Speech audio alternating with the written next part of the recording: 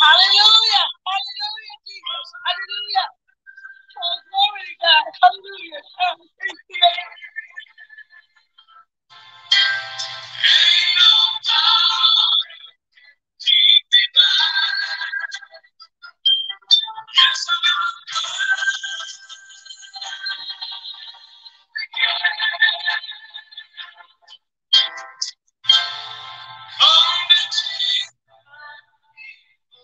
Hallelujah. Glory to God. Hallelujah. Hallelujah. Oh, mama, shake it up. Thank you, Jesus. Come on, let's just begin to worship the Lord. It's Good Friday. Come on, let's just begin to worship the Lord right now. My God. Oh, glory. Hallelujah. Thank you, Lord. Hallelujah. Thank you, Jesus.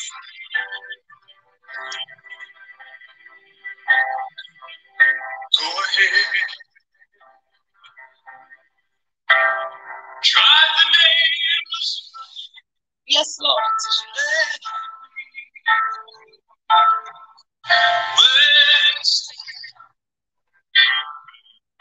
Go ahead. My God. Glory to God.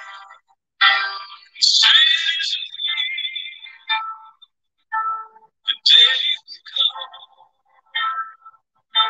when you see, 'cause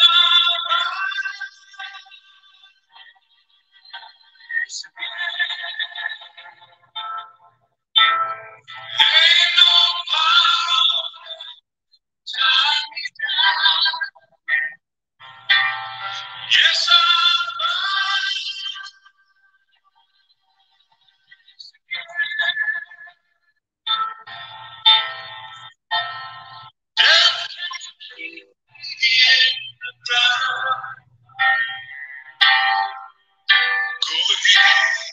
yes, Lord.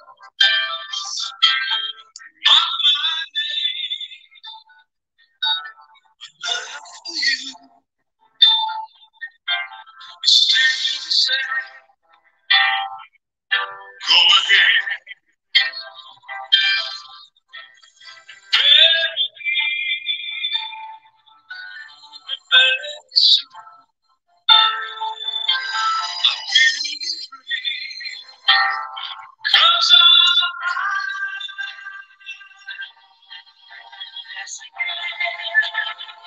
My God, my God, my God.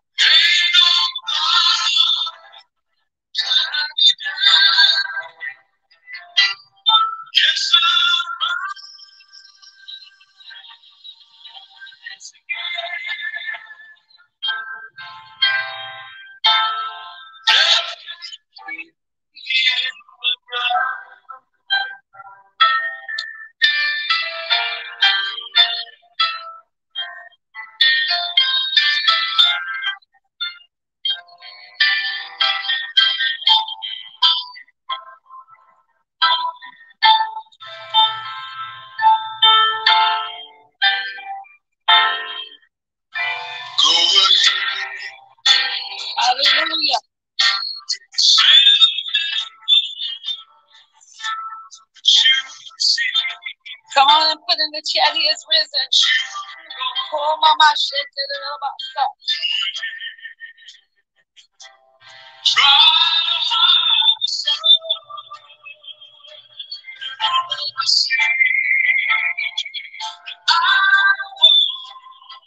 Hallelujah. Oh, yes, Lord. Yes, Lord.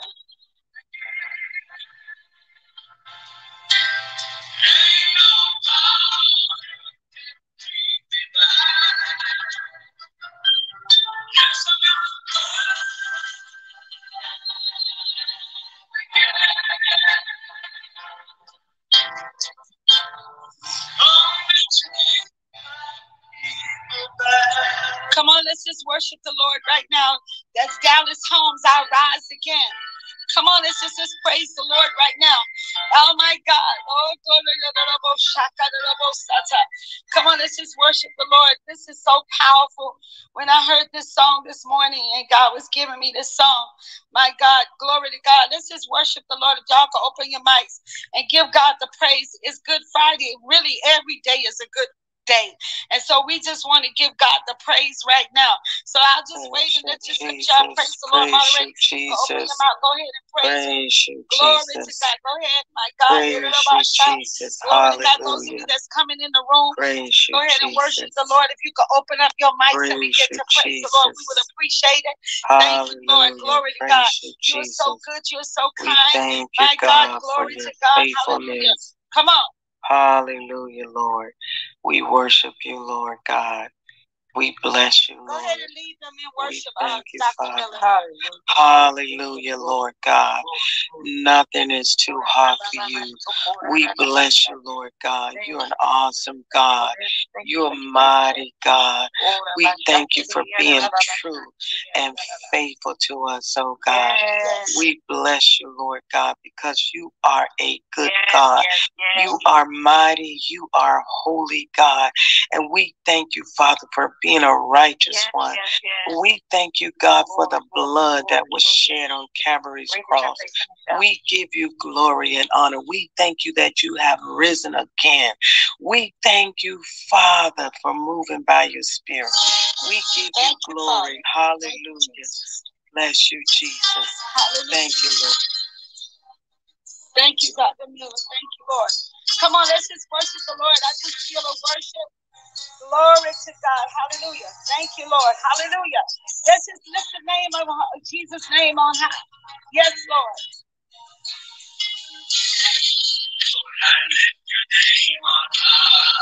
Yes, Lord. Yes, Lord. Yes, Lord. Your praise. I'm so glad you're in my life. I'm so glad you came to save us. Come on, yeah.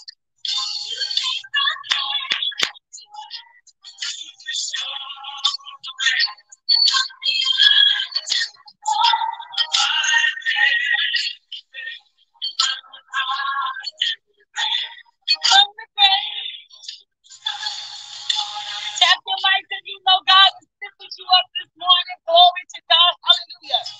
Lord, I lift your name on high.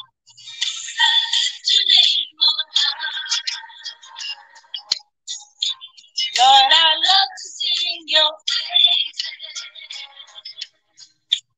I'm so glad you're in my life. I'm so glad.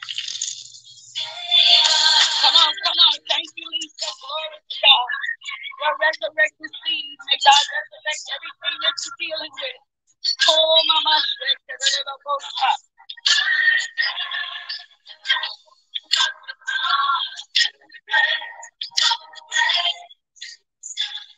Lord,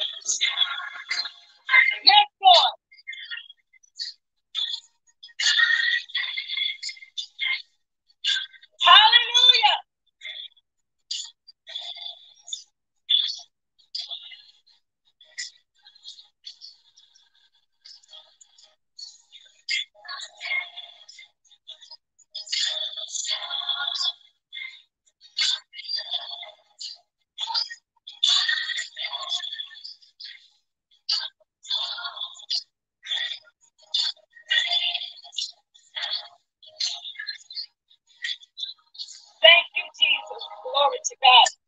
We worship you this morning. Pastor Norman, would you do us the pleasure of praying for the room this morning? Glory to God. And this Good Friday. Thank you, Lanez. Thank you, Delroy. Glory to God. Hallelujah. Go ahead, Pastor Norman. Father God, we bless you this morning. We thank you, Lord God, for this day that you have made for us to rejoice and be glad in it. Father, not only are we rejoicing in this day, Lord God, we're rejoicing in this season that we're celebrating the resurrection of our Lord and Savior Jesus the Christ, Lord God. Thank you, Lord, that it's not just a physical resurrection for him, but it is also a resurrection for us, Lord God, that we have the ability and the right to overcome, to rise above whatever tries to hold us down, whatever tries to contain us.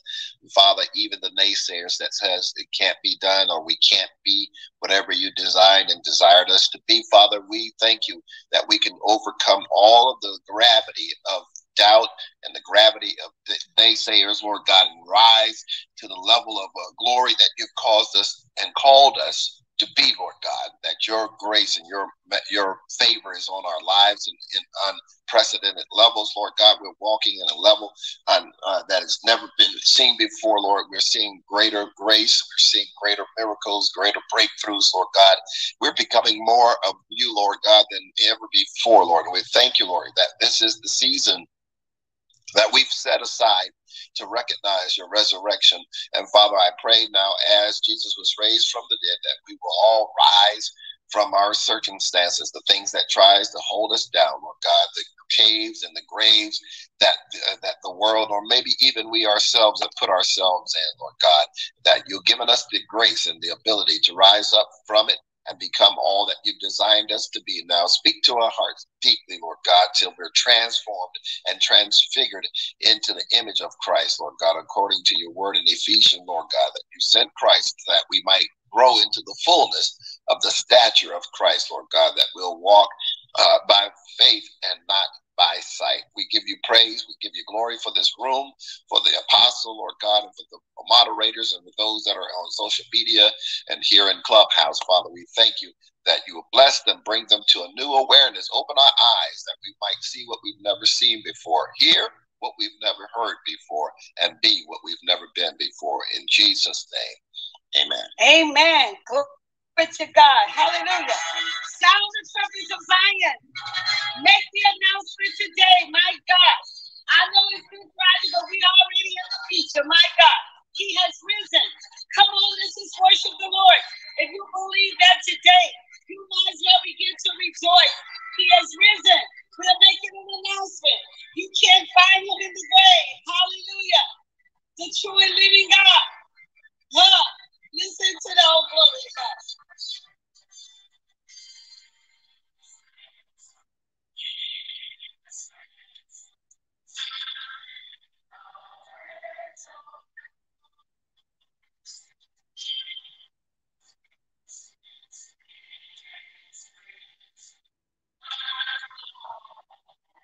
Come on, put in the chat, he has risen.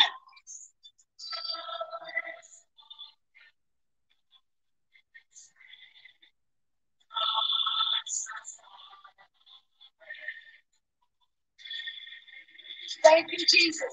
Christ has won the victory.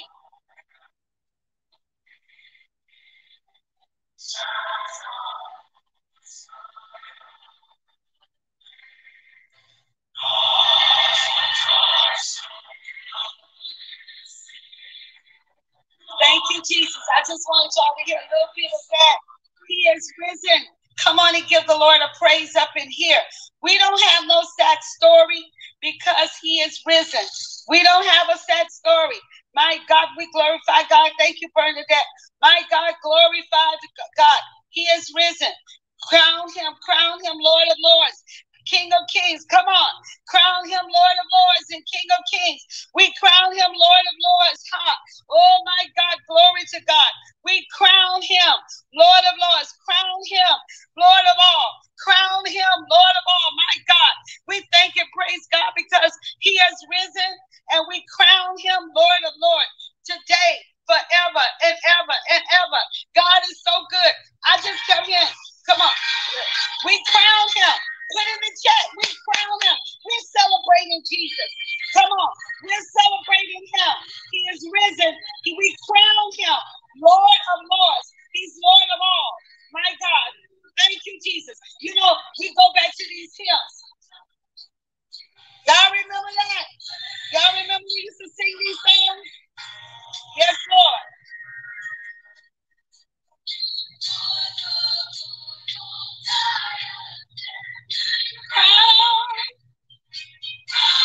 Yes, Lord.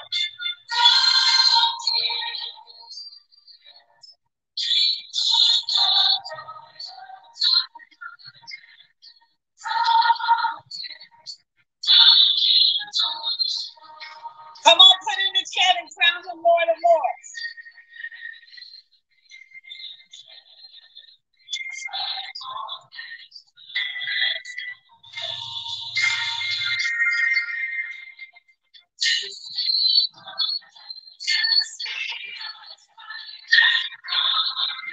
I just want you to know, crown him Lord of Lords. Amen. Y'all know I'm just giving y'all a little concert right here because I'm feeling just the excitement of God that he's risen, he's been resurrected, and the Lord began to wait till you hear the revelation of remember me, the Lord hasn't forgotten you. Remember me, the Lord hasn't forgotten you. And I just want to ask the moderators real quick, can you give me a time? Can you give me a moment, Dr. Miller, when God came in and resurrected something in your life that was dead? Just real quick. Can you tell just one little quick testimony of how something was dead? You thought it was over, and God came in and resurrected that situation, Dr. Miller. Yeah, I thought my dream life was done, and God came and resurrected that recently. So I thank God for that, the dream life. Amen. But Naya, can you give one thing real quick of what God has resurrected in your life? He did that. Glory to God. Hi, Apostle Francina. This one happened maybe a couple of weeks ago, maybe last month. But I had a conversation with one of my friends, and one of my friends, she's very, very prophetic. And when she was speaking to me, she was seeing some of the challenges that I was facing in my life. And obviously at the time, I was very overwhelmed in my emotions. I didn't tell anyone, but I was very overwhelmed in my emotions. I felt like I couldn't be the person who God wants me to be. I didn't really know how to navigate that in my emotions. But my friend, she was very prophetic, and she started prophesying. And she started seeing things, talking about my identity in Christ, and seeing things, how I'm going to be, speaking to people, how I'm going to be helping people, how I'm going to be reaching, a lot of young people. And that resurrected my spirit. That resurrected, the calling and the dream that, God placed over my life. And yeah, that happened a couple of weeks ago. And yeah, it made a big difference. Amen. I want to go to Prophet Sheila. Could you name something real briefly of what God did, resurrected your life? Resurrected something in your life? I would say creativity, to be able to pen, have a scribe anointing. I believe that's something recently that he's resurrected in me. Thanks for allowing me to share. Wow, those books are coming out with that resurrection. Pastor Michael, could you give us something that God resurrected in your life?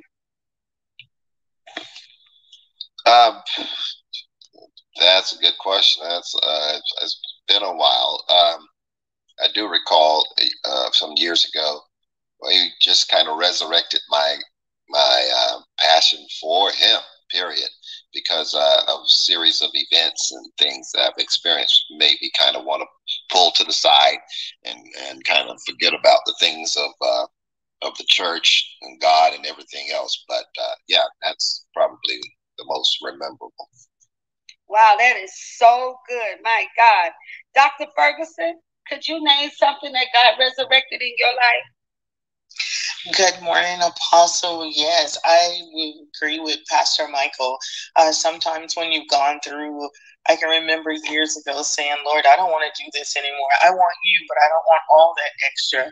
And just walking away from it all. But yet he came and just resurrected everything and gave me a new fervency, a new fire. and got a new revelation, a deeper revelation of who he is. And it just allowed me, and I said to myself, never again will I walk in that place. But he truly resurrected my belief in who he is and who I was. And so I'm so grateful for it. Amen. That is so good, because I think every last one of us have been to a place in their walk with God where you just felt like things were dead around you, or you got discouraged, and people around you trying to ask God, is anybody saved? And you just want to walk away from the church and just walk away from everything. But you be like Jeremiah, it's just like fire shut up in my bones. He could not keep silent because the resurrected power that lived on it. Jesus wasn't even born yet in the physical, and yet Jeremiah was prophetic. He began to feel that resurrected power inside of him that could not keep him quiet. Latar, is there something that you could just name real quickly where God resurrected something in your life? Are you there, Latar? Okay, I'll move on to Sharon.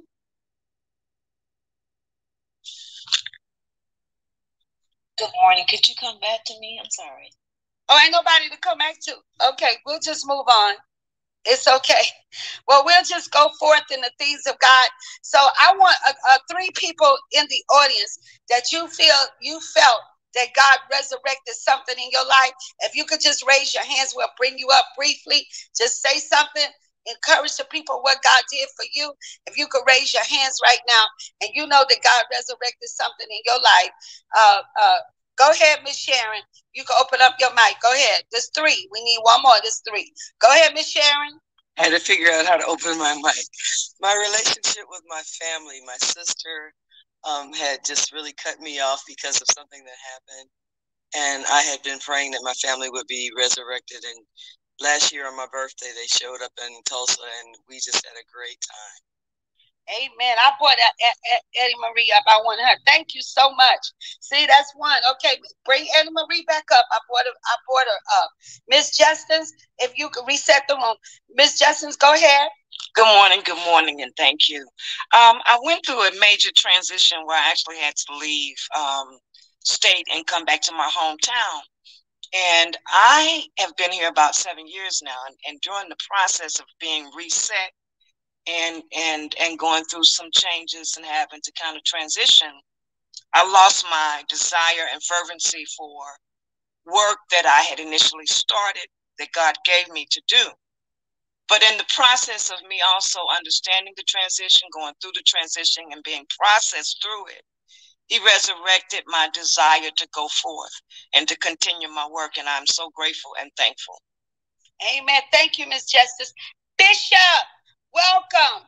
Bishop Good, can you give us briefly what God resurrected in you? Your mic is open. Go ahead and speak, sir. Okay, we can't hear you. I don't know if your volume is messed up. I don't know what happened. Oh, okay, Miss Eddie Marie, welcome. Good morning. Kingdom blessings to all. I'm just so glad this is a perfect question this morning because, and this just recently happened to me, I would say from like 2021 current. And I think it's because of the flow, the path that He has me on with Clubhouse. But God has resurrected my relationship, my passion, my drive for His word, for spending time in prayer with Him. I love the relationship. I say it's resurrected, but it's like He resurrected and brought it up to another level. So I am so glad and so happy to be where He has me to be at right now. It's just a wonderful feeling. Thank you. God bless you. Amen. Sharon, do you want to speak about the resurrection? I know you're doing a lot behind the scene, and I caught you off guard, so I apologize. But go ahead.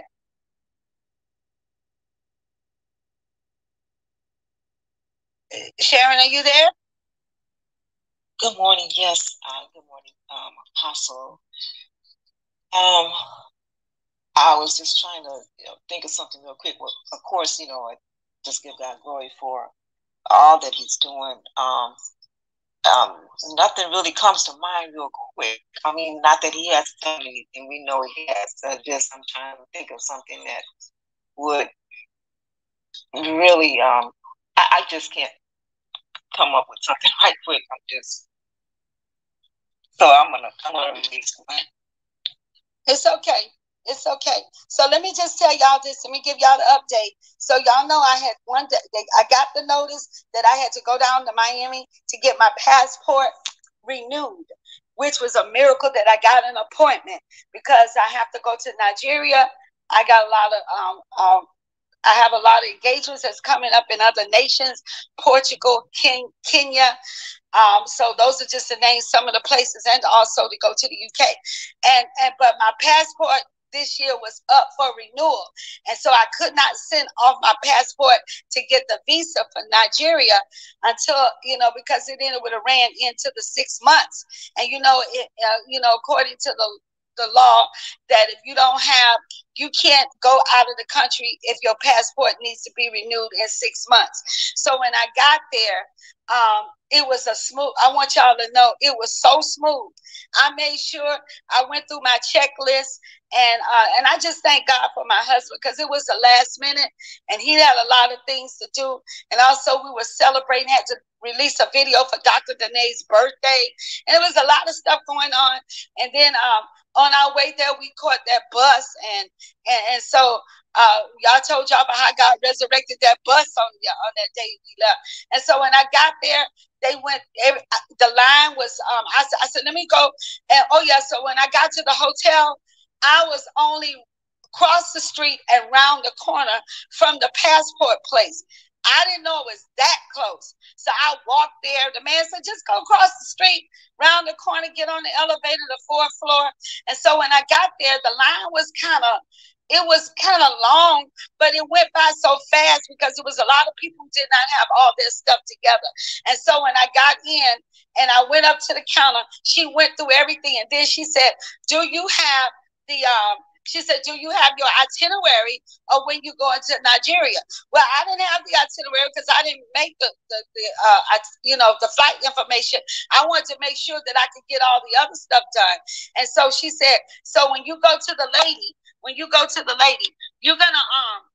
have to show her that you need you got to show her your itinerary. So I texted Ty real quick, gave her the dates so she can go ahead and do the itinerary for me.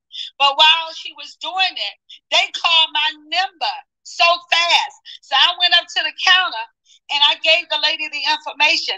And then she looked at my passport. Y'all, my passport looked like it had been in the ringer. Seriously. All the countries I visit and all these years, it was looking bad. So she said, you might have to fill out this paper for your passport being damaged and something else. So I said, well, I just came back from Mauritius and it went through. She said, you did? So she went to her supervisor. Her supervisor said, no, she don't have to pay nothing extra and nothing wrong with this passport. It's just been used. So just let her go. And then because she was dealing with that issue, she didn't even ask me for the itinerary for me to go to Nigeria. She filled out the paperwork and all of that, told me the cost of it, because you could get a passport now and a card. And so I said, I'll get both of them. And then she turned to me and she said, you could come back at 1 o'clock, but come early because we close at 2 and get your passport. Well, I had to change. I was supposed to schedule to get back on the bus. So we changed everything, changed it to, you know what? I don't know how long I'm going to be in there. So we decided to just catch a flight back. So we got Southwest. I had some points and I said, we'll just fly back. So when I got there to get the passport, it was over 300 people sitting there waiting on them to call their name to get their passport. And I was thinking to myself, oh my God, I'm going to be here long. So I turned to the girl next to me. I said, what time was your appointment? She said, my appointment was at 12 and they haven't called me yet. And I was thinking, oh my goodness, they got to call all the people at 12:30, then 1. And lo and behold, no sooner than 30 minutes later, they called my name before the girl that they called at 12. They called my name, and then they called her after me. I went up to the front desk.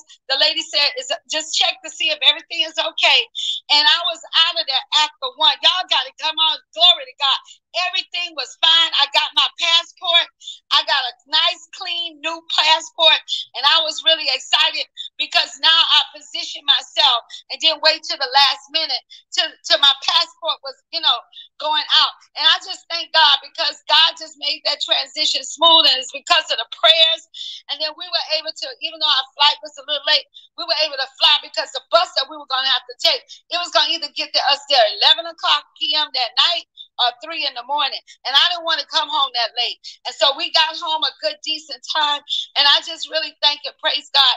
I'm just telling y'all, when you trust in God, when you put your faith in God, he would just open up doors and open up ways that you couldn't even imagine. And while I was doing that, I had been praying for a situation for someone else. I just got engulfed in what they were dealing with. Sometimes when we're going through stuff and we start just saying, you know what, God, I'm going to put what I need on the side and I'm going to pray for other people. And I started praying for this person. They were facing a lot. And let me tell you something. In less than 24 hours, God turned that situation around for them. When I tell you it was a miracle, it was a miracle. When they text me, I almost ran around in the immigration, the passport place. I was about to run around. God was just so good in what he did. And then on top of that, not only did he do that, but he did something else. He went exceedingly and abundantly all that we could ever ask, think, or imagine. That is what our God did for us. And we're so excited for them. And sometimes when we put our needs aside and we start praying for somebody else, God just began to work a miracle and work things out for us. And I'm so excited about that. I know that God resurrected me in so many ways. And I know many of you got a lot of more testimony. I'm telling you, here I am. I'm going to turn 69 this year. I've already started planning my 70th birthday party in the year 2025 by God's grace. I've already started it. So y'all better get ready. And so I've already started planning my party and what I want to do. But I was thinking that before COVID hit, I was thinking, okay, I need to start thinking about retirement, slowing down, staying home a little bit more. And all of a sudden, Clubhouse opened up. Y'all, I was waiting on y'all to give me the testimony. Do y'all not know, moderators? You were resurrected when you got in the Clubhouse. Because a lot of people didn't know us. Some people had heard of us. Nobody knew you. They had heard, maybe some people knew you. But when you got in Clubhouse and some of you got your own room, you were resurrected. That was a resurrection in your ministry. That right there is a testimony within itself. God resurrected me on social media. God resurrected me in other places. Your name is being known. When I go places and people come up to me, they say, well, who is Dr. Miller? Or they come to the church, they want to take pictures. That's resurrection. He resurrected y'all ministry. And God didn't have to do that, but he did. Come on, y'all. He resurrected your ministry, gave you a new assignment. Y'all might as well tap on your mic. And even being on this platform and being in other platforms, same thing I talked to Apostle Eckhart. His ministry was resurrected. Y'all might think a lot of people knew him, but there's some people who still didn't know him. But when he got on this platform, when he opened up and got on a Periscope and got on these different platforms, we begin to see what God did in our ministry. And so y'all can say what y'all want to say, but I thank God for Clubhouse. Come on, y'all. Come on. I thank God for Clubhouse, that God gave the person this vision for Clubhouse because we're reaching people every single day. And so I just thank God. Thank God for the replays. Thank God for Instagram. Thank God for YouTube. Thank God for Facebook. Come on, y'all. Thanking God for all these platforms and a chance to meet so many wonderful people. We've been meeting so many wonderful people. We would not have known you had it not been for some of social media. So we thank God for the resurrection, and may God continue to bless this and bless every endeavor. I thought I was going to slow down, and it looks like God, as soon as I think that God is shifting me one way, he'll shift me another way, and we got to be ready. Know what that taught me about the passport? That we have to be ready.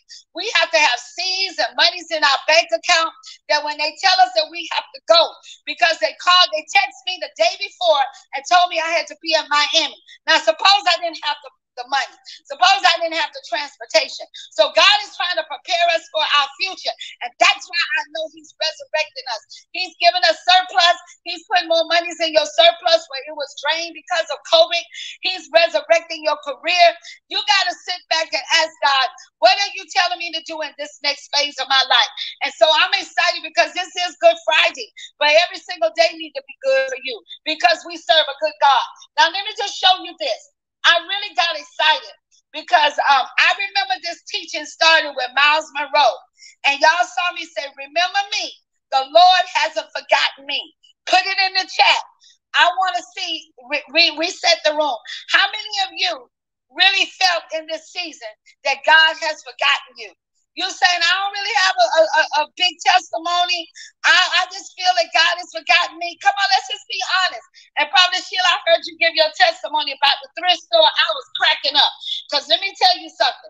I used to be clean. I was clean as I don't know what. Come on. And people would ask me where I got my stuff from. And I would go to the thrift store. And by the time I washed it and ironed it, I resurrected those garments, Dr. Ferguson. And I would walk out with silk outfits. I would walk out with silk. I'm telling you right now, designer stuff. People didn't know I was paying $2 and $3. I was looking like a millionaire. Come on, y'all. And I was going to the thrift store. They had this thrift store in Miami called Red, White, and Blue. And on a certain day, you would get discounts. I would go in there, and when I tell you I was clean, oh, yes, I was. And if it was a spot, I knew how to get the spot out. I knew how to go. Only thing I didn't buy at the thrift store is undergarment. I didn't buy nobody underwear, nobody bras. But I did buy the dresses. Oh, yes, I would. In fact, that silk dress that my husband saw me coming to the church, he saw me coming to the church that Sunday when he said he looked at me and God told him I was his wife. That was from the thrift store. And I had a hat on. Come on, y'all. I'm telling y'all right now, the thrift store was a blessing to me. And I still like to go to the consignment shop sometime.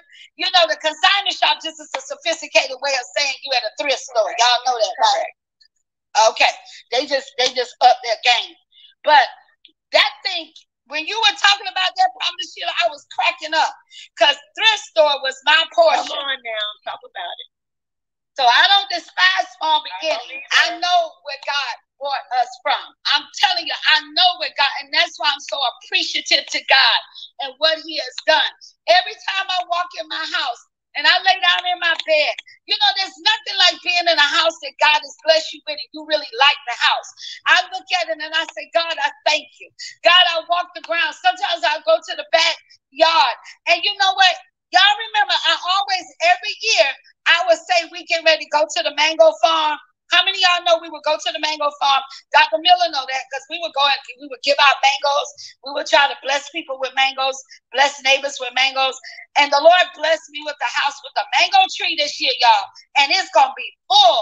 It is going to be full. And I was just like, God, you gave me a mango tree. Not only a mango tree, a banana tree. Not only a banana tree, there's some plums in the back. There's an avocado tree. There's all kinds of trees. I saw a lime tree. I'm just really excited about what God is doing. And so he'll give you the desires of your heart if you trust in him. Now listen, let me show you something. Remember me, there's 13, 15 people. If you have felt on YouTube, on Facebook, that God has forgotten you. You've been at that dry place. I don't know nobody who's not been in a dry place where you just was just like, God, you know what? I'm just existing. I don't hear you.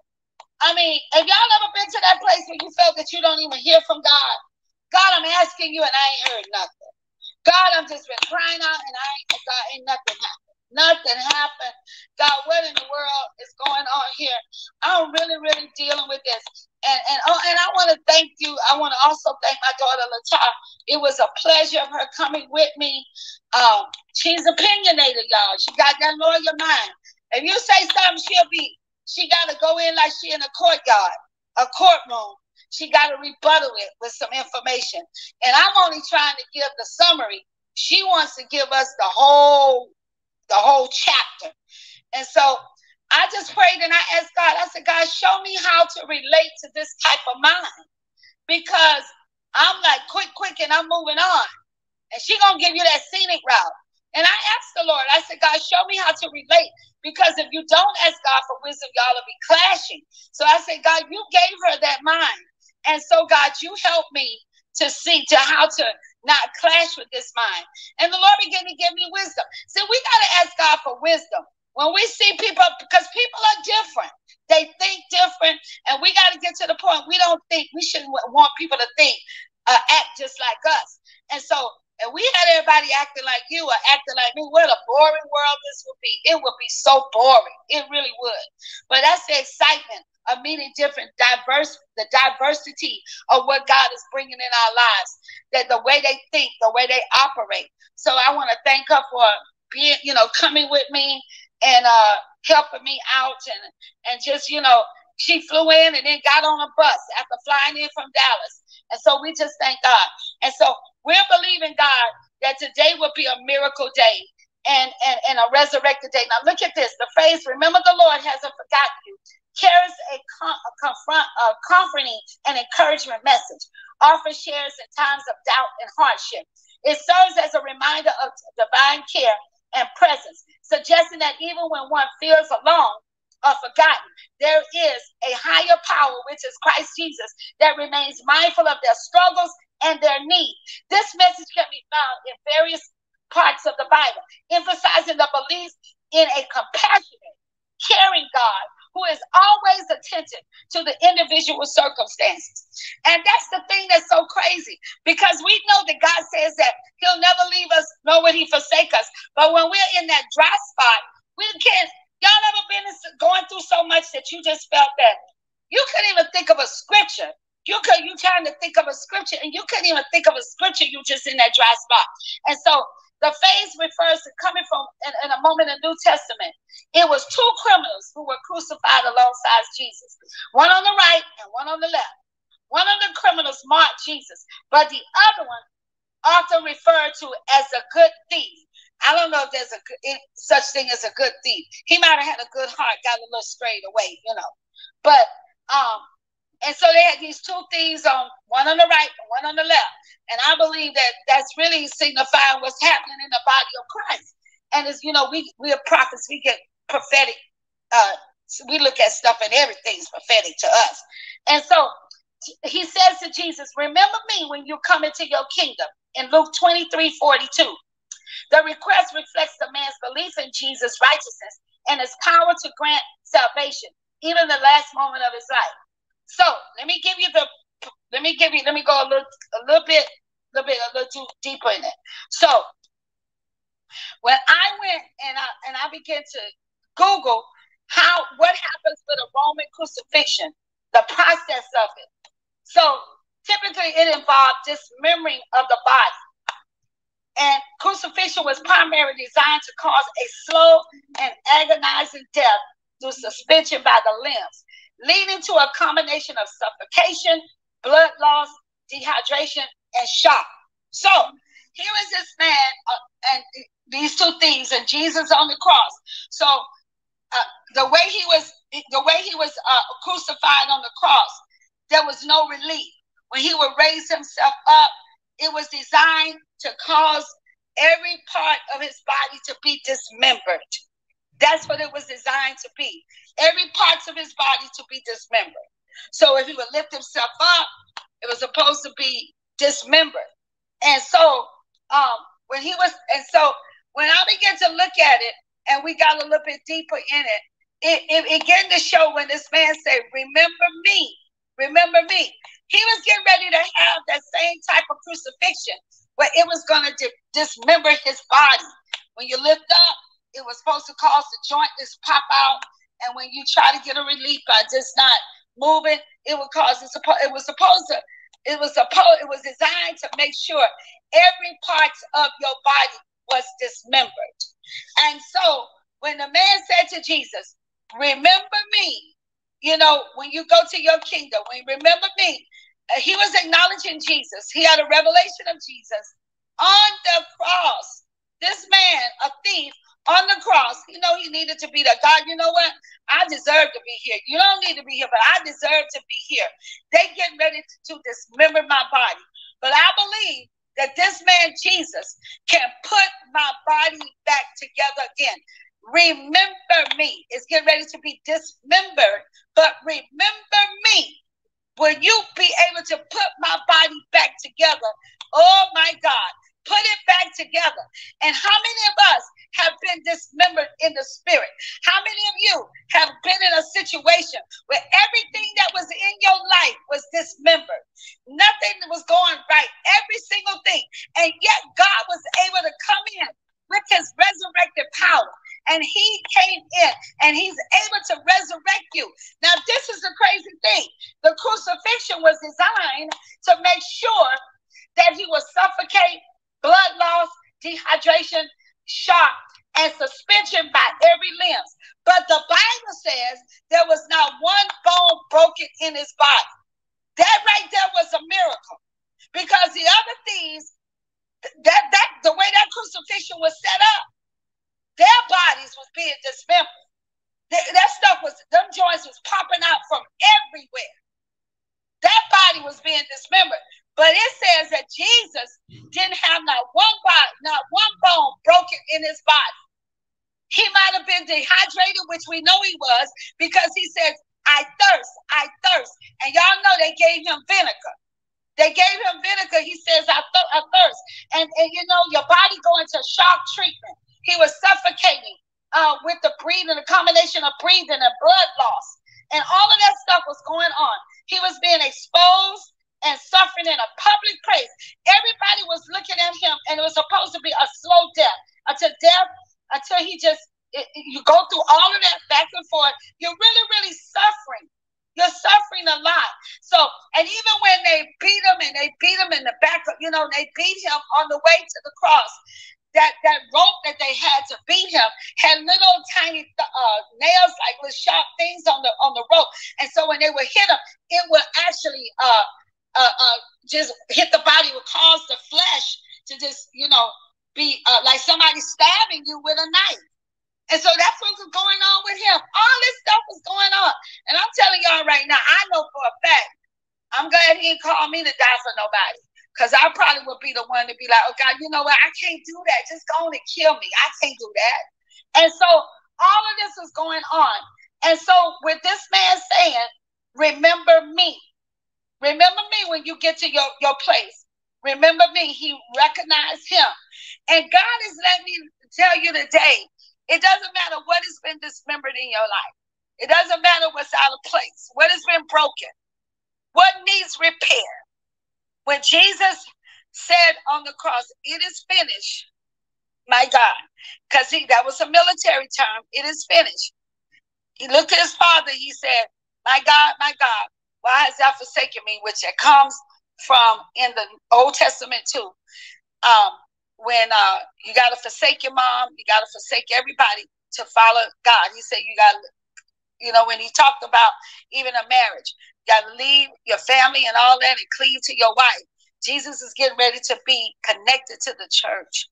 He was getting ready to be connected to the church. He was putting his head on the church, because when they cut off John the Baptist's head, the church was dismembered.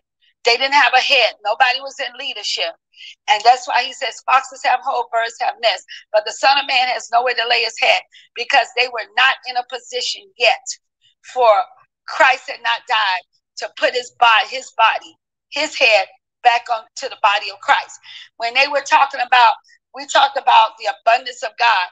Do you not know when they let down their net, prophetically, when they let down the net broke, because the church was not ready for all. Fish represents souls.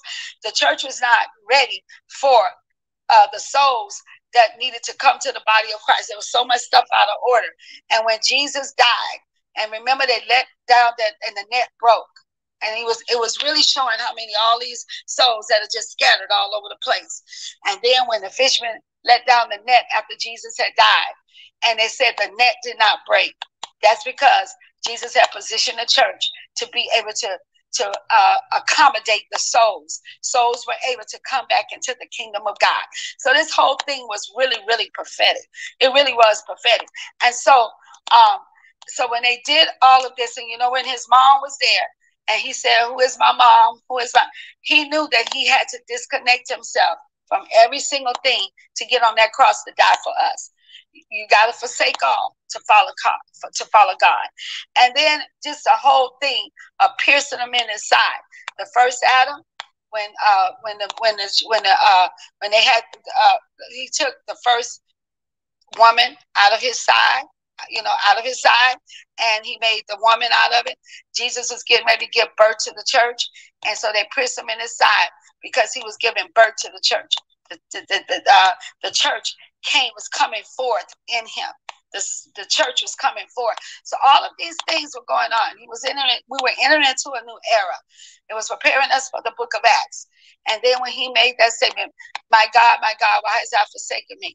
Because God couldn't even look at all the sin that was on Jesus. He took on all the sins, all the sickness, all the diseases. Could you imagine him on that cross with AIDS on him, high blood pressure, sugar, diabetes, every single thing? And then the Bible says he gave up because, it is finished. And then a military term. But they didn't know, the devil didn't know that it is finished. From a military point of view, they thought that was an act of surrender. But that wasn't an act of surrender. That was an act of, we just kick your butt, devil. We are having authority now over death. You have no sting. And he found that out the hard way. So we see all of this. And so the Lord is saying to us today, as we enter into, some of you guys have a major celebration, celebrating the resurrection of Jesus Christ. And it might not be the exact date, but God is saying to you today, I went through a lot. To put you back together again if you're broken. And I have not forgotten you. And that's why I said to you, I'll never leave you, nor will I forsake you. And I'm telling you right now, if you have a broken heart, if you're dealing with a broken marriage, if your ministry has been broken, this day, God says, I have not forgotten you. And Paul says that same resurrected power that raised Jesus from the dead, he desired that. We have that. Use your resurrected power. Life and death is in the power of your tongue. Speak to that dead situation and watch God resurrect everything that's been laying dormant. Watch him resurrect it when it's lining up with the will of God.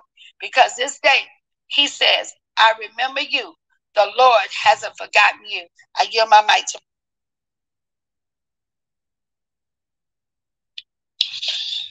Good morning once again to everybody on social media, Clubhouse, Facebook, and YouTube. This is the day again that the Lord has made, that I will rejoice and be glad in it.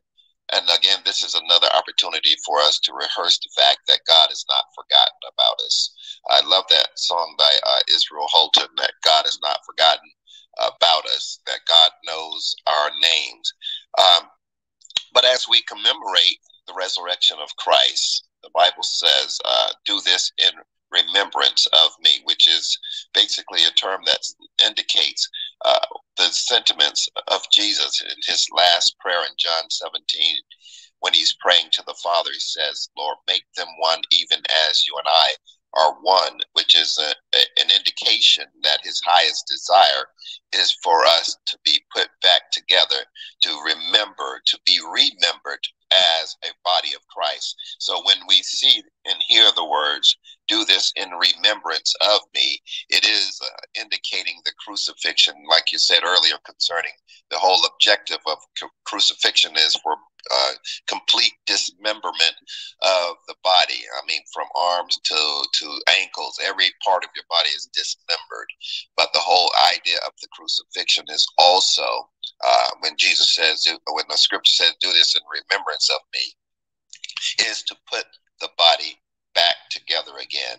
Whether you're Jew or Gentile, whether you're male or female, free or bond or free, the whole idea is putting us back together in such a way that God or Christ will have impact in the earth because of who we are in him. We are the body of Christ. We are the newly membered body of Christ, to where I'm the arm, you may be a leg, someone else may be a shoulder, but we all make up the body, and that there is no part that's more important or more significant than the other. It doesn't matter what your office is, what your title may be.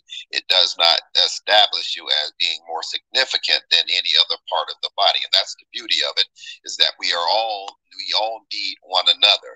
We all need, even the scripture says, even the smallest or the weakest part is the most needful. In other words, that's the part that we should give more attention to, because a chain is only as strong as its weakest link.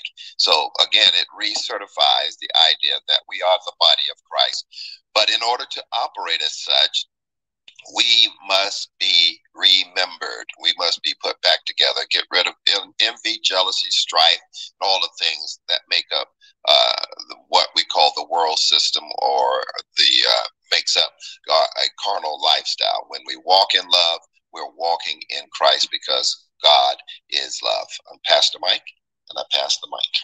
Wow, this is so good, because even as you were talking, it just gives you so much revelation that even that crucifixion was designed to dismember the body of Christ, put fear in everybody else. You know, when they were asking Peter, he's one of the ones that was a part of them. You know, I guess Peter was thinking about, because the Romans, they were those folks was fear.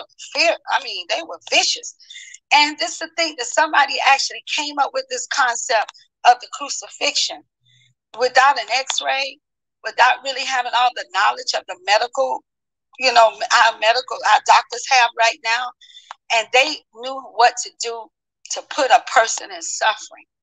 That is just amazing to me. Like, really, someone had to sit there and think about this and implement that into law with the Romans to bring forth crucifixion, a slow death sentence. And that was just amazing. But God was putting the body back together. I'm going to yield my mic to Apostle Eckhart. Welcome, sir. Thank you so much, Apostle Francina. I honor you, Pastor Michael, all of those that are here on the platform this morning. As you were speaking about the crucifixion, I was thinking of the thief on the cross. You mentioned him. I don't think in all my years of ministry I've ever preached a message on the thief on the cross. But in thinking about this, even though we don't know his full story, all we know about him was that he was a thief. I'm wondering, and I'm believing, that during some time toward the end of his life, he had heard about Jesus, because many people had. They heard about his miracles, his teachings. Multitudes had heard about him. I wonder whether or not he'd ever been in a crowd where he heard Jesus preaching, or whether he just heard it from someone else, whether he was already arrested when he heard about Jesus. But somehow he must have heard about Jesus, heard the gospel, and really believed that this was the Messiah. And on the cross, he told the other thief that this man has done nothing. He's innocent. So I don't know how much he knew about Jesus being accused of doing something he had not done, whether he knew about the jealousy and envy of the priest and the religious system against Christ. But he knew enough. He knew enough about Jesus to believe that he was the Messiah. He was the king. He was the one that was promised by God to be sent. And so he said, remember me when you come into your kingdom. So here's a thief that knew about the kingdom, whether he heard about it through Christ, through one of his disciples, or through someone else. He knew about the kingdom, and he exercised faith on the cross. And Jesus tells him, this day will you be with me in paradise. What an amazing, amazing story. That is so unique in the Bible, until it's, of course, mentioned in Scripture. And he goes to paradise. He's actually, when he dies, he goes to be with Jesus just by exercising faith in the fact that Jesus was the King, the Messiah, the promised one, the Christ, the anointed one, and that he had a kingdom. And then the grace of God, that in the moment when Christ is dying, grace of God that is present, the forgiveness of God that is present even at that time. Jesus is not just thinking of himself.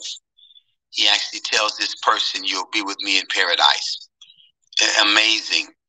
Of course, Jesus knew that this was the purpose for him coming and even dying and being crucified on the cross was to cause people that were already dead, already in paradise waiting for him to come and go to heaven. And then, of course, anyone that would die would go to paradise. This was his main purpose in dying, in being crucified. So it gives us on the cross really the purpose of God, you know, in the midst of all the suffering, the bleeding, the pain, the suffocation, the piercing. In the midst of that, God reminds us that the main purpose of all of this pain, agony, and death is to open the way for men and women to go to paradise, to be saved. So it's an amazing, amazing story right there in the biblical text about the purpose of Christ. So we'll never forget that the purpose of him dying on the cross was to cause men and women to be able to go and be with him in paradise. I thought that, as I thought about it, I thought that that's just an amazing, amazing story. I know many have preached on it. It's probably been one of the favorite messages this time of year during the celebration of Good Friday and Thursday and Friday, Saturday, Sunday. But I've never really preached on it. I've done the 7 last words. I've been in some of those services. I almost didn't. 7 last words of Christ. Some people may enjoy those services. It's almost like I was at Christ's funeral. Exactly. Those are some depressing services. But I don't do them anymore. But I've done them. I've preached on I thirst. My God, why hast thou forsaken me? I mean, I've been in many of those services, but I don't do them anymore. But people still do them. God bless you. But I just, it's like, again, being at Christ's funeral. So thank God he rose again. We can have joy and victory. And that's it for today. God bless you. Thanks so much for the message. But Apostle, this is what I wanted to tell you. You know, when I traveled to Greece and when we went to Rome, when I went to Greece, they actually had the name of the thief that was asking Jesus to remember. It's in their library. They recorded it in Rome, and that name is pronounced Dismas, Dimas, and it means the sun to set and death. That was supposed to be the name of the thief. Even though they said it was not in the Bible when they mentioned him. But when they did their studies, I guess they have it in their library, they were saying that was the name of the thief that was there that told God to remember him. They called him a good thief. I don't know who was a good thief, but anyway, it means sunset, and it also means death. So even his name, the sun was set and his death, that was the name of the person. And it's spelled 2 different ways. Dismas, Dysmas, or Dismas, Dismas. And I have books on that because when you go to Greece and all of that, they really have a lot of information that we got books when we went to Greece and we have books when we went to Rome that you really could get some of this stuff and really go into the history of it.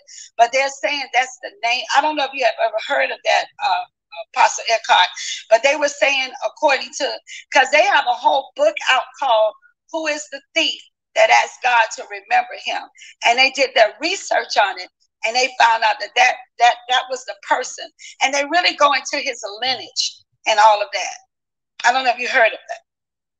I've never heard of that. We didn't have any thieves in my neighborhood with that name. We had thieves like Tyrone and those were thieves that I grew up with. So I've never heard of that.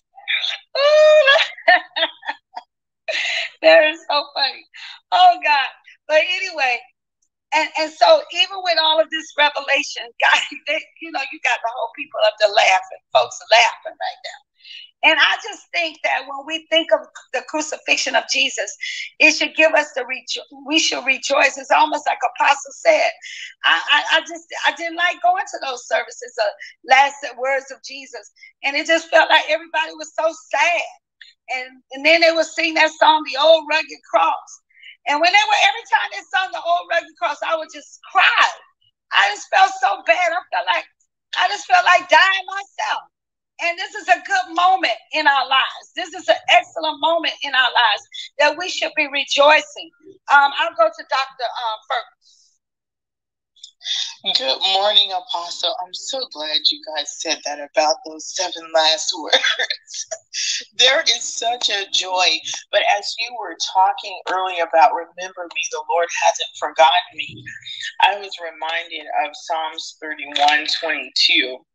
And it says, in my alarm, I said, I am cut off from your sight, but you heard the voice of my pleas for mercy when I cried to you for help. And so we can find ourselves in situations and circumstances of life that when we're going through, despite the fact intellectually we know that we're not the only one that goes through, but when you're in it, it feels like you're the only one, that you're so far off that it's impossible. And Lord, how could you leave me, forsake me? Where are you? I can't hear you. I can't feel you. I can't sense you. We can have those moments because of what we're going through. And it's really important for us to fight our way back, because when I look at that in Psalms 31:22, it starts off, in thee, O Lord, do I put my trust. Let me never be ashamed. Deliver me in your righteousness. And so we do have those moments, but I encourage us this morning that God has not forgotten us, simply because we cannot perceive what he might be doing because of circumstance and situation, or we can't hear him, or he may be silent. If whatever it is, I think we make a note to ourselves. There are sometimes I put on a 3x5 card certain statements or comments, and I put them in certain places in my office or in my Bible, that when I'm going through, I'll go back and grab those so I can remember that despite what I'm currently going through, here are a list of things that I know God has done, that even if he's not, I don't see him right now, sense him right now, hear him right now, he's still God. His word cannot lie. So I put reminders in certain places, so when I find myself feeling afar off, that I can read it and help bring me back. It's almost like a rope, a survival line that will pull me back in, and I'll ask myself, how did I get out here sometimes? But life, the things that we go through can be so challenging to make us feel afar off. But I just want to remind us too that God has not forgotten us. We are always in his remembrance. If we look at the word and see where has God remembered us, we can find it anywhere. But I think we may just not have thought to say, let me find scriptures where God keeps remembering us, that he's not a forgetful God, except for our wrongs, that he throw him in an eternal sea of forgiveness.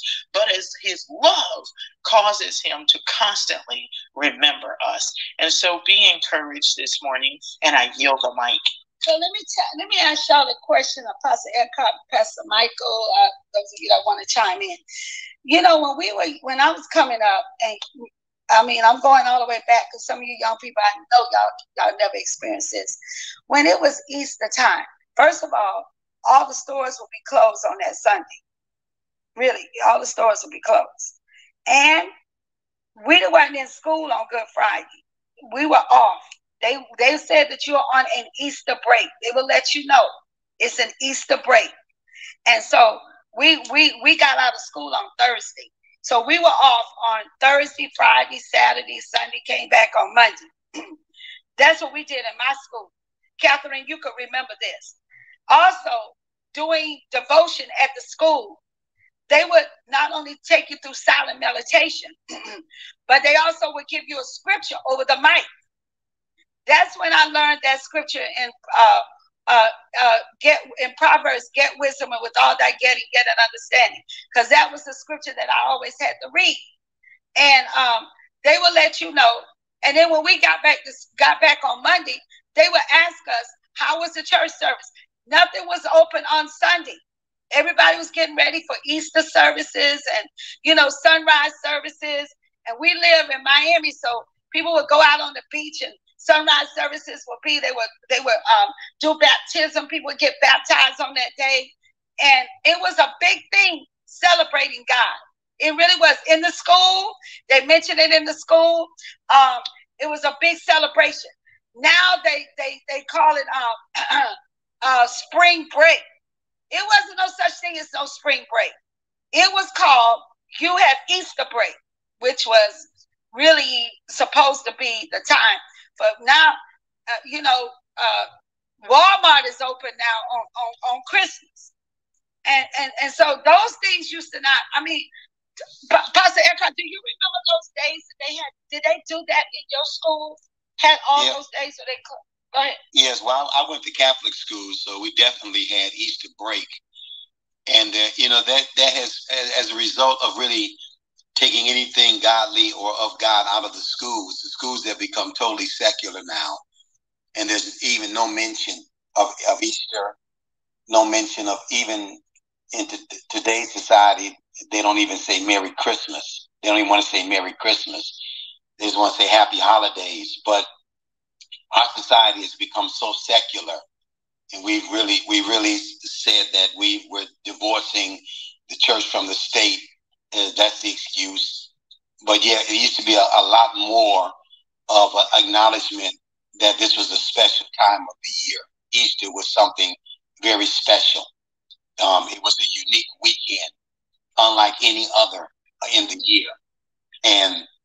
But now that has almost been lost on many in this generation. They have no concept of Easter. Again, it's just spring break. And the emphasis of with young people now, especially teenagers, is going somewhere, partying, getting drunk, and just being wild. Yeah. It was not like that growing up years ago. There was an emphasis on something very sacred about this week and this time. Exactly, because I remember that. I don't know if they did it, Michael. I don't know if they had it during your time. Do you remember that? Because we would be off. We did not go to school on Friday. Friday was not a day that was considered. Go ahead, babe. Yeah, I think I was in preschool back then.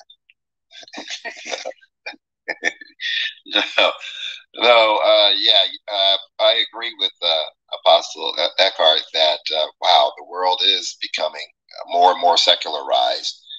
In some instances, that may be good because there are some aspects of religion that did not really tend towards anything relating to God. However, those tenets of religion, especially the resurrection of the Christ, was kind of a foothold in the fabric of United States, the society and our custom. That's kind of the thing that held us, the glue that held us as a righteous country.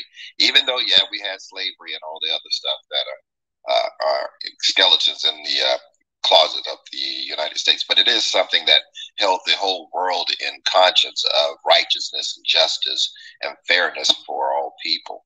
And now, that's an interesting observation that I don't know if even our children of today even recognize the whole meaning of spring break. It may just be in their mind just another day that they get a chance to, not have to go to school. So it's very interesting. Well, they look at it as partying and just get a week off. But that's not how it was when we were coming up. We understood that. And the sunrise services and all that other stuff, that's what was happening. But prayer was in school. They would pick someone from our class that would do the scripture. We did the scripture and they would pray. And even though they call it silent meditation, you were able to pray. Nobody challenged that. And so we were known as a Christian nation. Everybody knew that we believed in God, and then they were challenged by that. And so now we're wondering why it's all going another opposite direction. It's just like, the kids when I sit down to tell people that we would get off on Thursday, and we didn't come back until Monday. We talked about it, and so, go ahead, Apostle Eckhart. Oh, yeah, I wanted to say, instead of spring break, we had spring cleaning. I remember this time, your parents would make you clean the house. So it was work during this time, spring cleaning. Yeah. You don't hear much about that anymore with children, spring cleaning. But that's what we did. We cleaned the house during this particular time of the year. We sure did. That was correct. We know about that. We did spring cleaning, and that's what happened. I mean, we would go in but now when you wash walls, the paint come off. But back in the day, the type of paint they had, that if you wash the walls, the paint didn't come off. The dirt came off. Go ahead, Prophet Sheila. This is good. Yeah, I do remember those days of spring cleaning, Apostle Eckhart. This is good. To God be the glory for this word. This is really a powerful word, and this is a sobering word. And I was studying even as you were talking, Apostle Francine, and I honor everybody that's in the room, everyone that's on the platform, Apostle Francine, Pastor Michael, Apostle Eckhart, and to Dr. Ferguson, to everybody that's on the platform, Sharon, and Dr. Leslie. Okay, let me stop, because let me go ahead and release the word of the Lord. But I honor all of my kingdom brothers and sisters. You all are so amazing, and it's just so good to just be here discussing this powerful topic about remember me, the Lord has not forgotten about you. But as I was also doing some research about the name of the actual thief on the cross, I found that as well, Apostle Francina, that his name was Dismas, and the other one was Gestas, G-E-S-P-A-S. But what also I found out, and this reminded me too, that even while Jesus was on the cross, how he demonstrated such compassion, that even while he was going through the torture, going through the mind-numbing, excruciating torment, that he still had a heart in mind and will to pray for other people, which again is the thief on the cross, Dismas. But also I learned that Dismas was also the first, he was canonized, and that the Roman Catholic tradition now, they have a day called a feast whose feast is celebrated on March the 25th. I didn't know that. I'm like, they literally had him canonized, and to be canonized means to be officially to announce him as a saint. Yeah. So they announce him as a saint in the Catholic religion. And Apostle Eckhart, you went to a Catholic church. They actually have him in their documents as a saint. You're right. Yeah. Go ahead. Yeah. And then one other thing is that when you think about it as well, he's actually the first person to answer the call of salvation. So I'm like that, and I'm like, my God, that is powerful. And so that really encourages those in the room. You have loved ones that are, not saved. At the end of the day, don't discount. You don't know what happened. Even those that have gone on to be with the Lord, and you don't know what actually happened between them and that encounter with God. I still believe that God could have easily saved them. And so that's why we need to leave the judging to God. But anyway, I don't want to go down that rabbit hole, but God is faithful. And then regarding remembering, I'm going to just release this one scripture, and I'll yield my mic, Psalms 136 and 23. It is he who remembered us in our low estate, for his steadfast love endures forever. God remembers us. So be encouraged, family. And to everyone under the sound of my voice, happy Good Friday. Resurrection Sunday is coming soon. Know that he got up so that we can get up. I'm probably Sheila. My mic. Thanks for allowing me to share. Love you all. And what's so good about this thief is that we always telling people to come to Jesus, but he actually was with Jesus. He actually got converted being with him in the situation. And even recognizing that this man has done nothing. What I did, I know I deserve it. And I love the fact that he didn't try to make himself look like he didn't do nothing, that why am I here? You know, when you go to jail and talk to some of the prisoners, the majority of them always lie and say, I didn't do nothing. I didn't do nothing, but he acknowledged that. He came to Christ in spirit and in truth. And that was the thing. I want those of you to, because it's people who sowing seeds today is resurrected. I want to pray over your seeds. If you feel led to sow your seed today, what you need resurrected, put in the chat, put in when you sow your seed, put in that resurrection. There's some things that God wants to resurrect in your life. And even as you sow the seeds today, on this Good Friday, there's some people need some major resurrection in their finances, and you're getting ready to get unexpected checks. Opportunities is about to open up. God is releasing his resurrected power to you this day. And as you sow those seeds into the kingdom of God, I'm going to pray at the end, of course, but God says, make sure you put on there, this is my resurrection seed, okay? That was one of the things that we did too.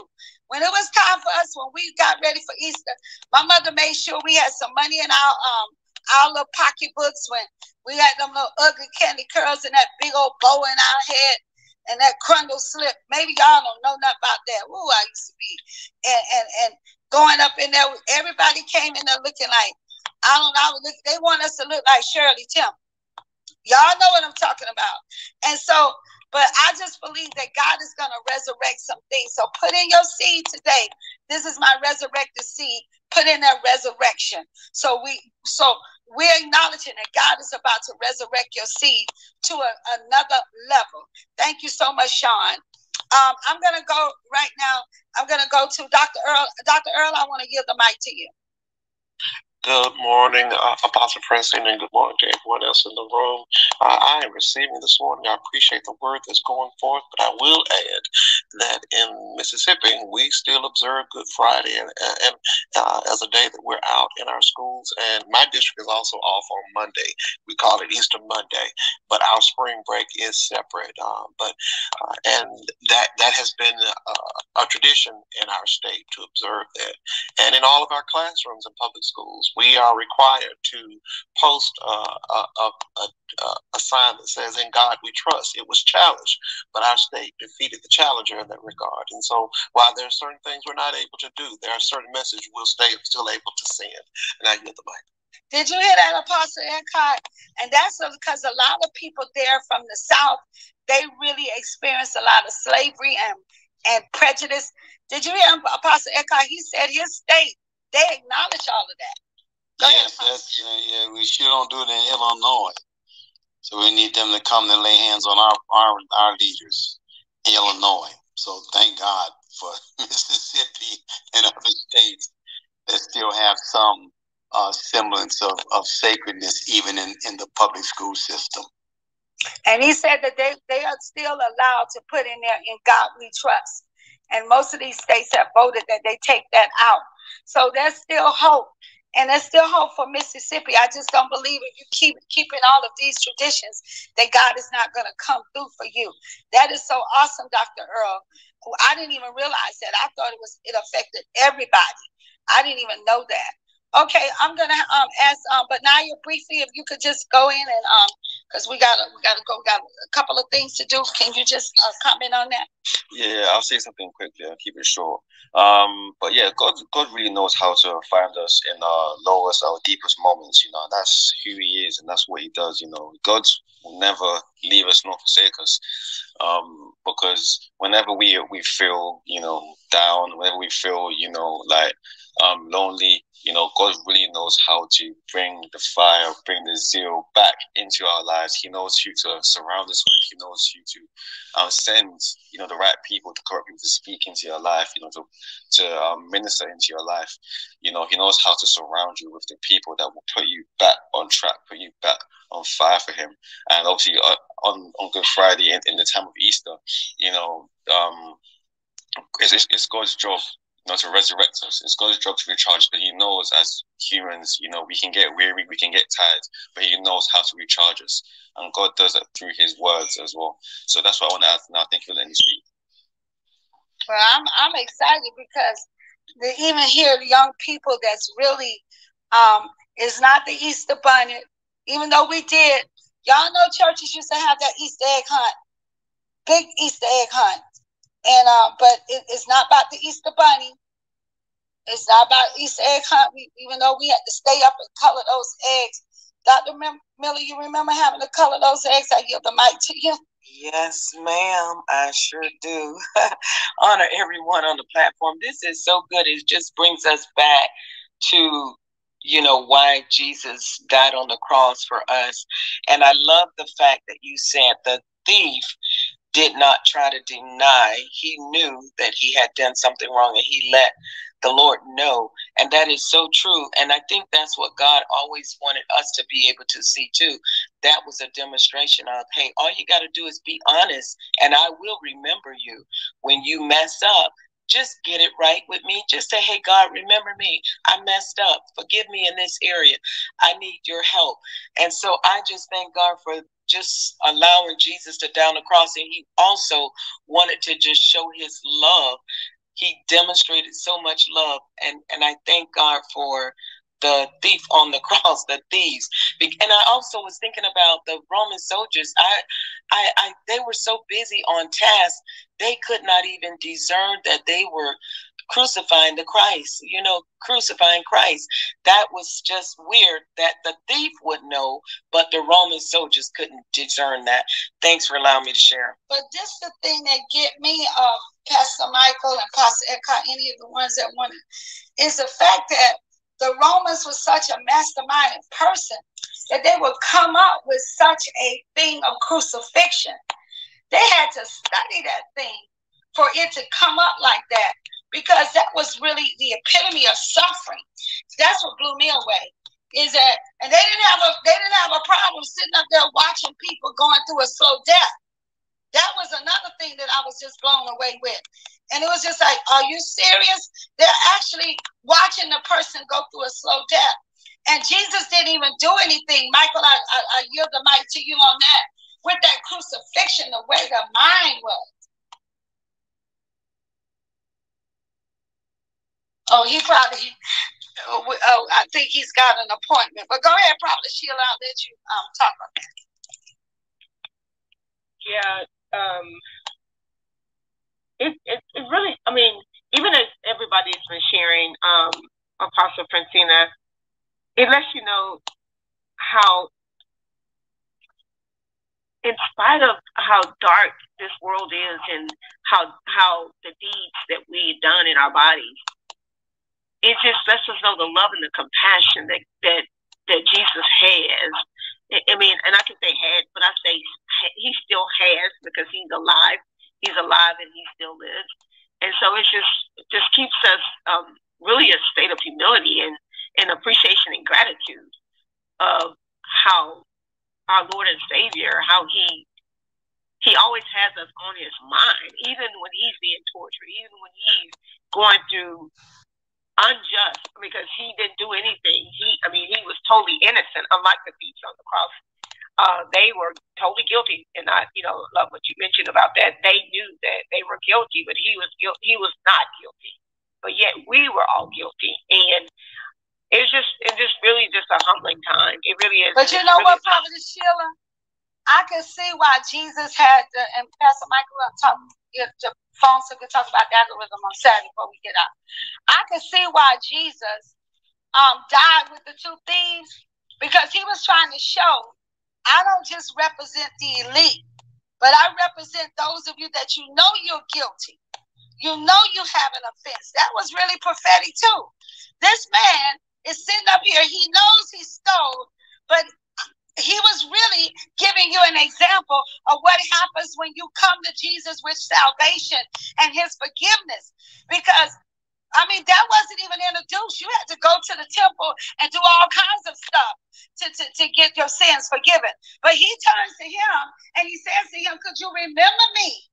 And Jesus was right between them, and he was letting us know, this death that I got, this death that I'm about to encounter, what I'm about to do is going to represent people like this.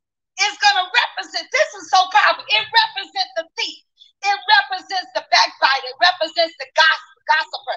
It represents the church that's out of line. It represents even that guy that was who the other thief that didn't even know who Jesus was and was running his mouth. Every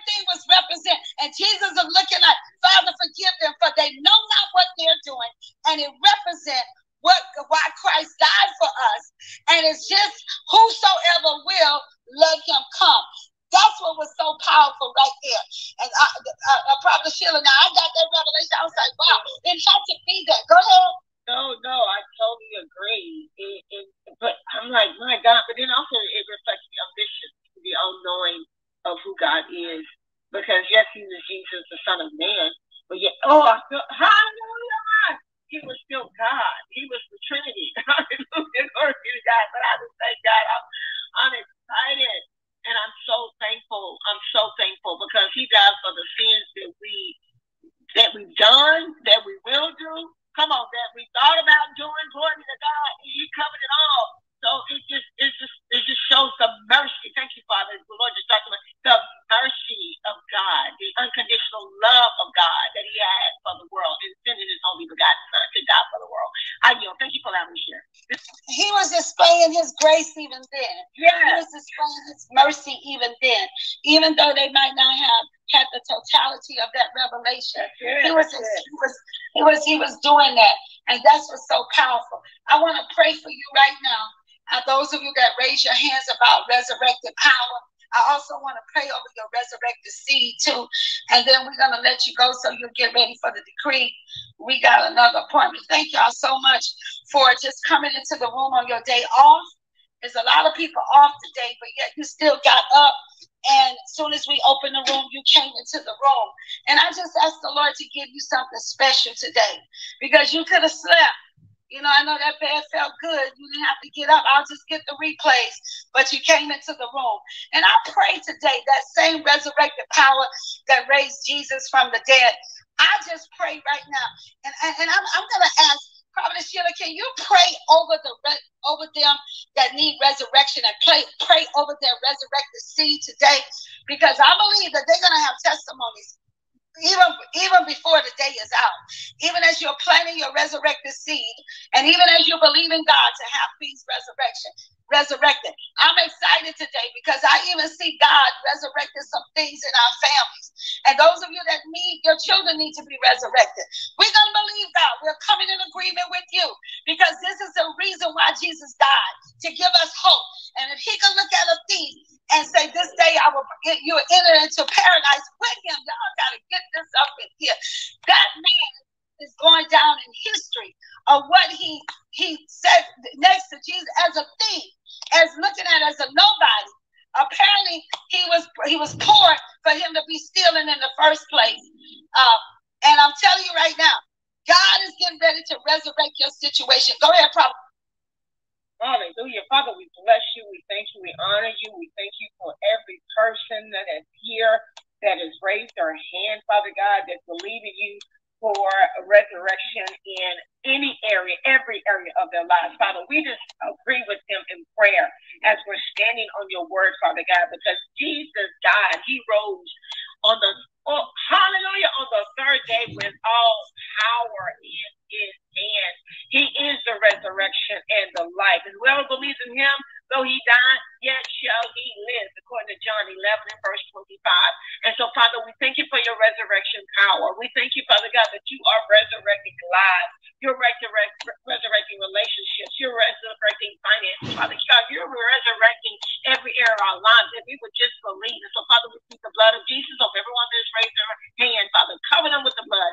Thank you, Lord, for their testimony of how you resurrected their situations. So, Father, we bless you. We seal it with the blood. We thank you there'll be no backlash, no retaliation, or will be assignment of the enemy. We counsel every assignment of the enemy. And we decree and declare as we pray a prayer of agreement, you have received your resurrection on today as Jesus Christ on this Good Friday. He died on the cross, but in 3 days he rose from the dead, resurrected with all power in his hand. So whatever you're believing God for, we're standing with you. We're believing God with you for total resurrection in any area, in every area of your life. In Jesus' name we pray. Amen. Hallelujah. Amen and amen. I just felt like this. The Lord told me to tell someone that you are not going to lose your car. You're behind in your car payment. The Lord is going to give you favor. You're not going to lose your car. I just heard the Lord say that. I heard God say that I'm going back, and those of you that's behind, let's reset the room. Father, let's reset the room. Those of you that's behind in bills, those of you that's been going through and trying to figure out how you're going to pay certain things, I want you to raise your hands right now, because God says, I have not forgotten you. I have not forgotten the seeds that you have sown in the past. I have not forgotten the times that you gave when you didn't have. I've not forgotten you. And so I want to resurrect that right now in the name of Jesus. Raise your hands right now. Those of you that's on Clubhouse, you're on Facebook, you're on YouTube, whatever social media that you're on, the Lord has not forgotten you. And so, Father, I thank you. I thank you, Lord Jesus. As that thief says, remember me. God, we say to you, remember me. As we remember you, God. Somebody wrote a song, said, it's me, oh Lord, standing in the need of prayer. And God, there are times that we've stood in the gap for someone else, and it's so hard for us to stand in the gap for ourselves. And so, Father, they're crying out to you today. It's me, God. It's me that's standing in the need of prayer. And so, Father, we thank you. We come forth, God, and we come in agreement, God, that they will feel the resurrected power. They will experience the resurrected power, that same power that raised Jesus from the dead. As they begin to walk in it, God, those that have their bills behind, God, that you will cause something supernatural to come, that everything that they need will be provided, even if it's the favor of God. God, there are people, God, you can cause people to pay off their car, pay off all of their bills. God, as you begin to cause them to flow in that resurrected power, God, those seeds are just going all over the world. They're going all over the world. They're going in places, and they're putting them at different seats and tables. And God, we just thank you, God, that you're resurrecting every single thing. There's nothing dead that we're around today. God, we thank you because you're resurrected. It's going to be so noticeable, God. It will be a notable miracle, God. Oh, my God. It will go down in history, even in their lineage, God, of what you did for them even this day. Father, we just want to thank you for dying on the cross for us. We want to thank you, God, for just going through those steps and going through the pain and going through the agony. We thank you, Father, for all that you're doing in our lives. And we're so appreciative, God. And God, help us, God, to be able to be that vessel, to go in and be the answer to people's prayers today. We thank you right now, my Heavenly Father. And God, we glorify you, God. And we thank you for performing a miracle. And they will have a testimony. It was a test, but it will be a testimony. And we give you praise, glory, and honor for it, God. In Jesus' name, amen and amen. I love you guys. Pastor Norman, are you there to tell them about your workshop tomorrow? And then we'll get ready to let y'all go so you can get ready for I gotta close the room. So we just want you to know that don't forget Sunday we'll be at the church service. It's our special family and friends day. We're excited about the movement, church. Absolutely. Don't forget, on tomorrow morning at 9 a.m. is the Algorithm of Wealth. You still have time to go to michaelnormanministries.com and sign up. We have payment options available for you. And it's going to be an incredible opportunity to once again take control of your financial destiny and become the lender and not the borrower. So we'll look to see you then. Go to michaelnormanministries.com, sign up today. And give an address to the church. The church is located 2160 North Hiawassee. You'll have to look that up because that's an Indian word. Hiawassee, Hiawassee Road, 9 a.m., 2160 North Hiawassee Road. The Movement Church will look to see you then too as well this Sunday. Apostle, you want to give them what they're doing at Saturday, tomorrow, Saturday for your service in Chicago? Yeah, our service is Saturday, 2 p.m., 3821 South Michigan on the south side of Chicago. And have a great weekend as well. Thank you. Amen. Let me see if I have anybody else. I think I got everybody. Probably Sheila, you doing your on Saturday? Just the book signing. We're having the book signing. Oh yeah, go ahead. Talk about that. Yes, we will be having a book signing, and it will be on Saturday, tomorrow, from 1 to 4 at Half Price Bookstores in Arlington, Texas. Actually Mansfield, Texas. And the book is the new book, Daily Decrees and Declarations for Victorious Living, inspired by the Decree Room under the leadership of my Apostle John Eckhart. So meet us tomorrow at Half Price Bookstores, and again, it's Mansfield, Texas. The address is 1551 U.S. Highway 287, Mansfield, Texas. Again, from 1 to 4 p.m. Central Standard Time. Hope to see you all there. Thank you so much, Apostle. So no, we're not having the actual Kingdom Talk live tomorrow, but we'll have the book signing. Thank you so much for allowing me to share. Love everybody. God bless. Okay. won't you, as a member of our church, invite the people again to the church service on Sunday, our Friends and Family Day? Yes, come on out and join us at the Movement Church, because we are on the move. We're having a Family and Friends Day. We'd like to invite you all to come and celebrate with us. Thank you. And Pastor Mike has already given you the address because I forget it. All right. Well, God bless you. We love you. We're getting ready to get out of the room. Y'all get ready to go into the decrees. We love you. Have a blessed weekend. Thank you, Benaya.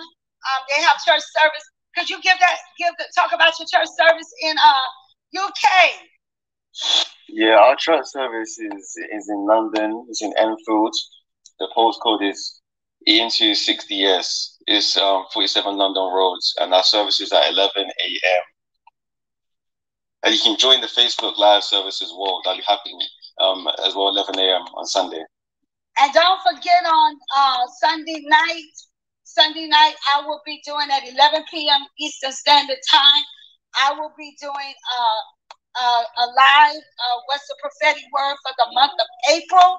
And y'all will see the flyer. Please share that with someone. We're excited about what God is doing in this hour. And we give God the praise for it. You guys have a blessed weekend. We get ready to let you out of the room. So it's 5, 4, 3, 2, 1. Shalom, shalom, and double shalom.